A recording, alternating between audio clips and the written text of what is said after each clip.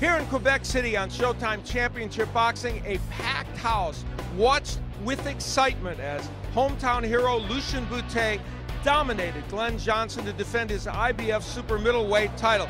It was a tremendous performance, and as a bonus, they saw a local fighter here with a breakout performance that may show he's a future star. The future star they saw here in Quebec City was Pierre-Olivier Cote, who showed dramatic power and speed in destroying Georgie Tehran in a brilliant performance.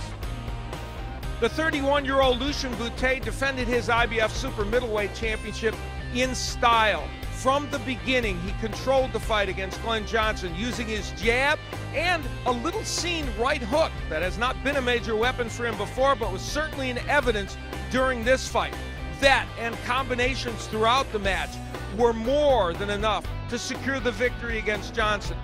The 42-year-old Johnson was sluggish in this fight, never able to really capitalize and land the big right hands that he had done so well against Carl Froch just months earlier. But in any case, it was Bute's aggression, power punching, and commitment to making this fight a dominant win that won the day.